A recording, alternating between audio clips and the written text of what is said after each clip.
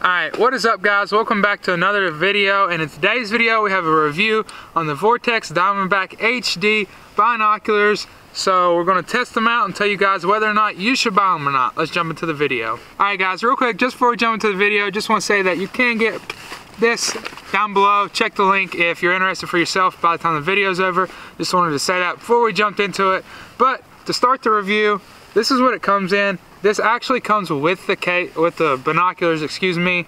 If we look at it, it's pretty nice. It's got, you know, a lot of little pockets and stuff. There's some zippers on the back.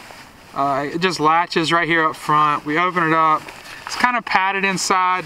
So, I mean, it keeps the binoculars protected, which you would hope for out of, you know, a little better set of binoculars. But it also comes with this neat little strap.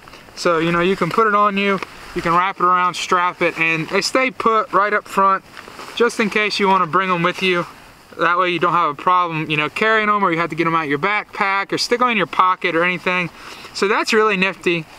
I know a lot more expensive binoculars than this that don't come with this. You have to buy like an aftermarket piece. So it's just neat that this comes with that. But jumping right into the binoculars, I think they're pretty nice.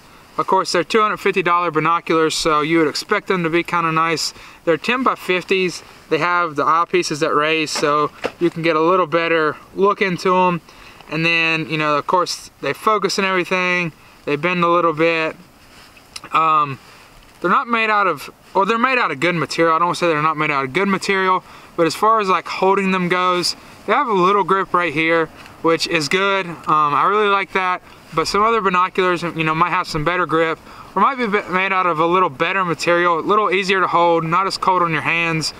But it comes with lens caps, which the only thing I don't like about these lens caps, they tend to they're kind of in the way when you look through it. You just have to make sure that they're not right before you look through it. See, like, they'll stay now, but if you're not careful, sometimes you can catch yourself doing that. Now, if we look through it, we can see pretty far. I'm looking about 750 yards right now, and I can see clear as day. Like, there's no problem whatsoever seeing that far. I can see better 750 yards than I can 50 with my naked eye almost. Super clear, no problems focusing or anything. We would show you some footage through the lens, but we already tried that and it just didn't work out. So you just have to take my word that it's crystal clear, and honestly, for $250, it's a killer deal in my opinion. I haven't messed with many other binoculars in this price range, but I've seen some much more expensive than this, and honestly, they do the exact same thing. I would prefer these any day. I would 1000% recommend this over a lot of the other more expensive binocular brands, just because they are so much cheaper. Now, don't get me wrong, these aren't cheap in general, depending on who you ask.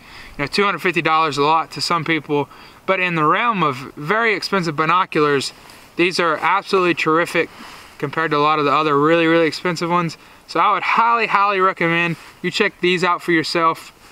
Once again, $250, you know, anywhere between $200 to $300, depending on where you pick it up, if it's on sale, this and that.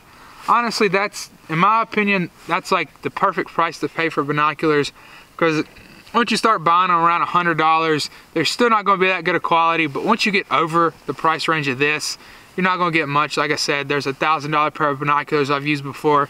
Exact same thing. You know, it might be made a little better, but this case is phenomenal. Like most of the other ones, don't come with a case that's that nice.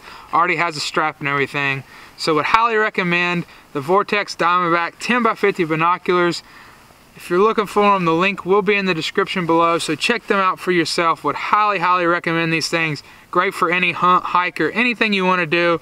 But that's going to wrap it up for this review video, guys. Thank you so much for watching. It means so much to me. I love the support and everything, so hit that subscription button so you can stay tuned for the next review video. We'll catch you guys then, and as always, take someone outdoors.